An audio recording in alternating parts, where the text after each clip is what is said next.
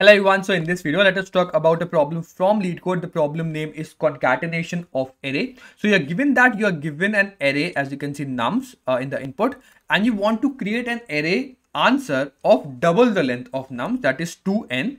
And what you want to see is that you want to first nums of I is equal to nums of I for all the first n characters, and nums of I plus n is also nums of I, which means that you're just concatenating the same array two times. So as you can see that in the input you have 1 to 1.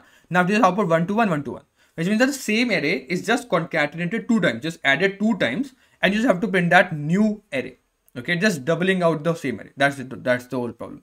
Now how you can do that problem? First, you have an array of, let's say, n. You have to first create one more new array of length 2n. Okay, then what you do, you just iterate over this whole string.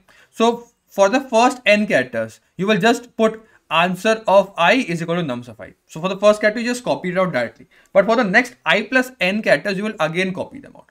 But pretty much simple. So what you can do is, I'll just give you a very small example. What you can see is that the array is 2, 1, 3. So you will just make an array of length 6. 1, 2, 3, 4, 5, 6. Okay. Now what you will do is that for the first 3 positions, you will directly put these. But for the next 3 again, you will put this. So what you can directly do is, if this is the index like 0, 1, 2, 3, 4, 5. So what you can do is that when you are doing a for loop for this particular half till the first n characters, you can directly also add them in the next half as well. Okay, which is I plus n. Okay, so if this is ith point, then this is I plus n, because you have n box to the next, because n positions you will filling out using this for loop. Now I plus n, okay, is the again concatenation, the new array that you want to concatenate. That's it. Nothing much complicated here as well. So what we have done is that we have created a new array of size 2n. Then you just iterate over this whole array till from 0 till n. Now you have to just iterate in the or fill in the new array. That is this new array that you have made, that is a. Okay. Now what you will do, you will just iterate over the first n characters. Okay, the first n numbers in the array nums.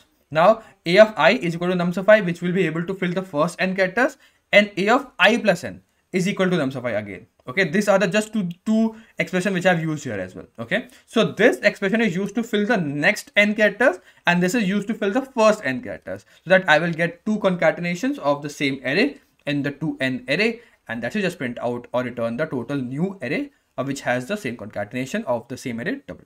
Okay, that's it. That's the overall logic and the code part for this problem as well. It's a very simple problem. If you still have any doubts, you can mention on in the comment box of this particular video. I will see you in the next one. Thank you, coding, and bye.